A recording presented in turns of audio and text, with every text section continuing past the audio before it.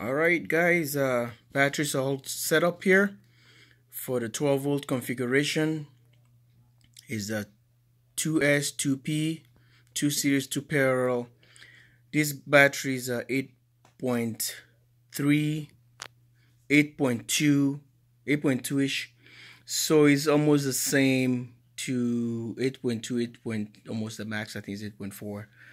That gives you a similar specification with the Nissan Leaf. So these are two batteries here. So if I take it just 8 volt, 8 volt, 8 volt is 16 volt. Okay, 16 volts. That just works perfectly for these magnums here.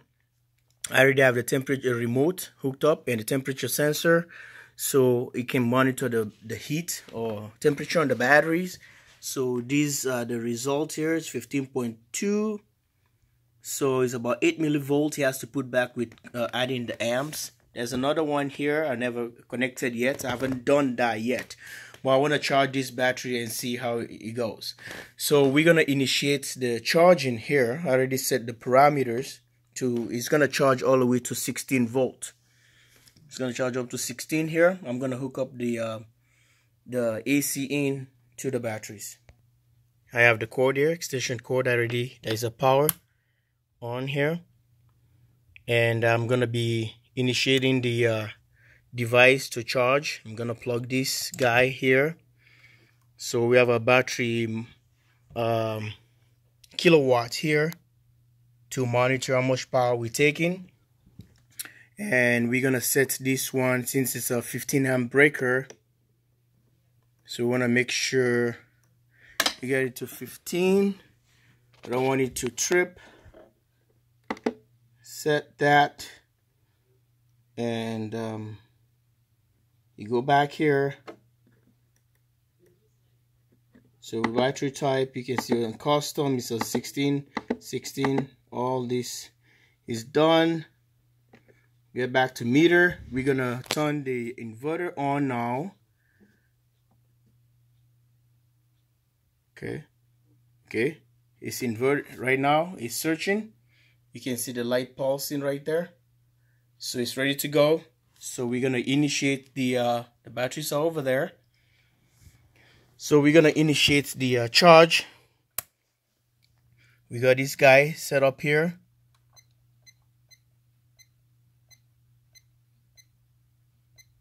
And what? Check this out. You just click. So it's gonna start charging the batteries. The relay just clicked. It takes about I think 10 milliseconds to 15. It's gonna do it.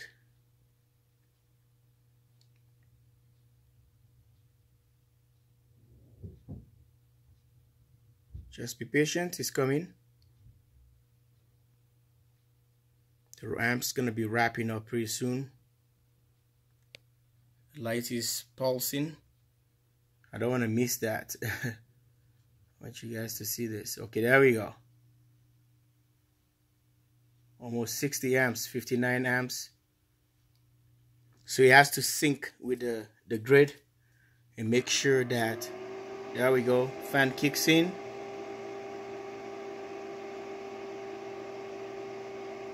$15.5. It's gonna take a while to charge everything. Gonna be up. So the batteries are here, and battery temperature sensor is hooked up.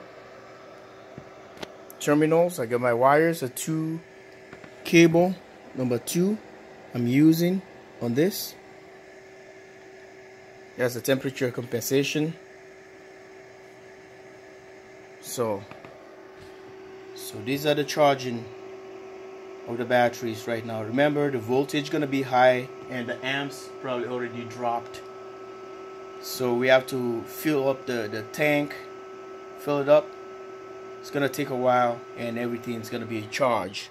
And I'll report to you on part 3 of this video how everything is done, and we're gonna test these batteries to see how much they're gonna handle load. Live from the command center, JW Solar USA. Thanks for watching. Stay tuned for part 3. Bye for now. Like and subscribe to the channel. And you can see how I'm going to incorporate 2 of these inverters to those batteries and see how long they're going to run for. Okay, we have a 68 amp hours on those 2 batteries, because the wiring would have been parallel. Well, it's a 68 times 2, that will give you over what, 100 and something plus, but they are 7 point something to 8 volts, sorry. And we have to get it to series to the bus bar connected right here, interconnect, and give it to the 16 volt. And that's what we're doing right now. We're charging.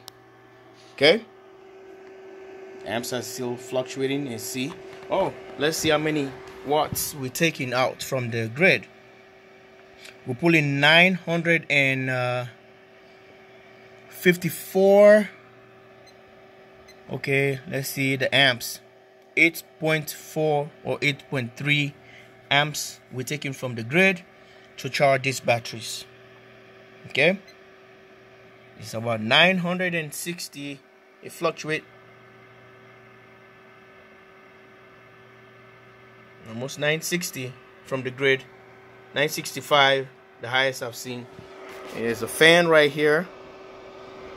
These are all the make sure your inverter can take the input supposed to be higher, so you can hurt your inverter. So this inverter can go up to about 17 volt. Okay, and about 133 amp DC input, and the output is 120. It's a 60 hertz. This is the US version.